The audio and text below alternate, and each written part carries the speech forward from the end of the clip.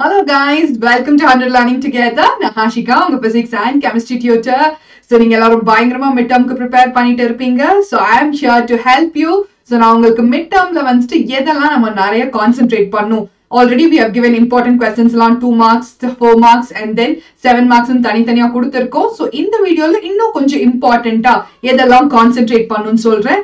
And then we are gonna come live. So நம்ம liveல என்னெல்லாம் discuss பண்ண போறேன், நம்ம என்னெல்லாம் ஆக்டிவிட்டி liveல வைக்க போறோம்னு சொல்லி அதுக்கான இன்ஃபர்மேஷனும் தான் இந்த வீடியோல உங்களுக்காக இருக்கு. So first நமக்கு பிசிக்ஸ்ல maximum, acoustics and nuclear physics இந்த ரெண்டு சாப்டர் தான் இன்க்ளூட் பண்ணிருக்காங்க.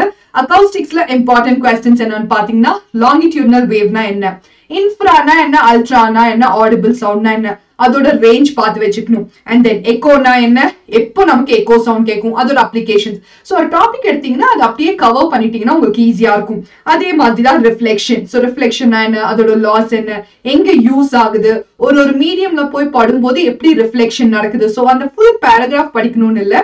சோ நமக்கு வந்துட்டு ஒரு ரேரா மீடியம்ல போனா என்ன நடக்குது, டென்சர் மீடியம்ல போனா என்ன நடக்குது, சோ இந்த மாதிரி நமக்கு என்ன நடக்குதுன்னு மட்டும் தெரிஞ்சா போதும். இது எல்லாத்தையுமே வந்துட்டு நாளைக்கு நான் லைவ்ல உங்க கூட டிஸ்கஸ் பண்ண போறேன். Okay, and then Doppler effect na enna, what are the conditions for no Doppler effect, what are the factors on which the speed of sound depends. So நம்ம Doppler effect already thorough பண்ணிட்டோம். So மீதி இருக்கிற concepts ஃபுல்லா acousticsல நாளைக்கு one shot revision நம்ம ஃபுல்லா thorough பண்ண போறோம்.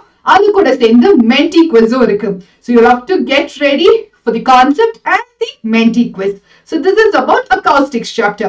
Nuclear physics எடுத்துக்கிட்டீங்கன்னா natural radioactivity na enna, artificial radioactivity na enna, அதோட டிஃபரன்ஸ் பார்த்துக்கோங்க, யூனிட் பார்த்துக்கோங்க. and then nuclear fission and fusion ஓட டிஃபரன்ஸ். so மெயினா நம்ம எதுல கான்சென்ட்ரேட் பண்ணணும்னா நியூக்ளியர் ரியாக்டரோட ஒர்க்கிங், அது எல்லா பார்ட்ஸும் பார்த்துக்கோங்க. ஏதாவது ஒரு பார்ட்ல இருந்து 2 மார்க்ஸ் கேட்பாங்க. யூசஸ் ஆஃப் ரேடியோ ஆக்டிவிட்டி அந்த ஃபுல் பேராகிராஃப் தெரியணும்னு இல்லை.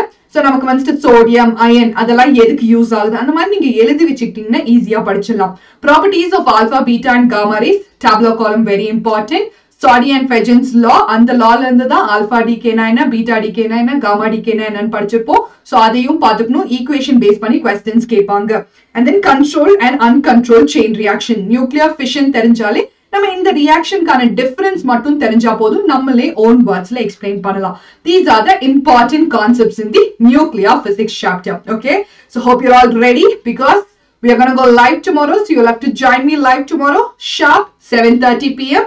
and then get ready for the quiz. Acoustics la irundhu quiz paaka porom, one shot revision paaka porom. Okay, so I'll meet you all tomorrow. Till then, bye bye and take care.